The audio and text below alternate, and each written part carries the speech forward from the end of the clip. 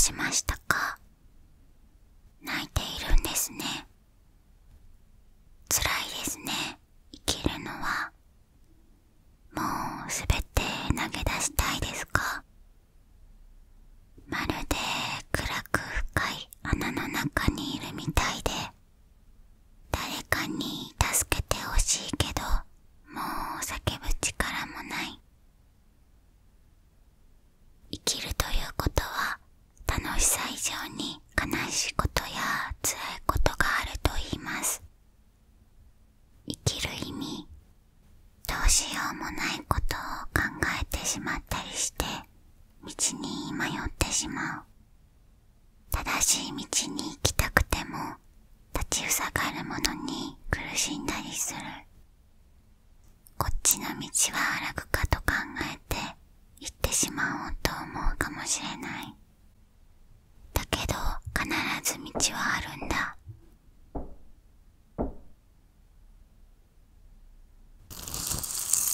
時間がかかってもいいからゆっくり進もう。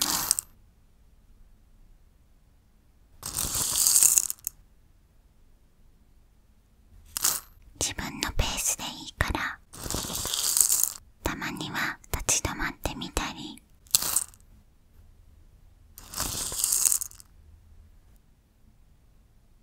寄り道をするのもいいかもしれない。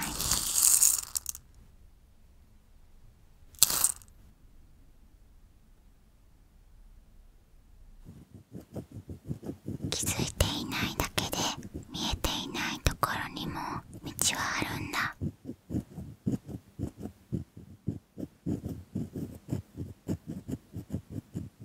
ここにも、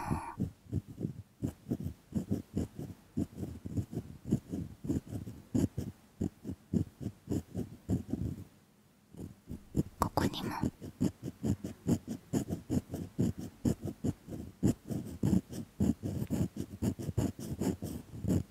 視野を狭めないで、道がなければ作ればいい。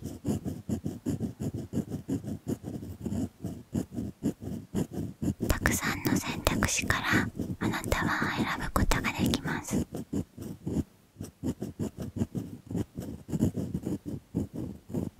どんなところへも行けるはずです。毎日がつまらなく、明日が来るのが辛い。私にできることは少ないです。むしろあるかどうかわかりません。だけど私が生きている世界にあなたがいることは確かです。少しでも長く共にいたいですね。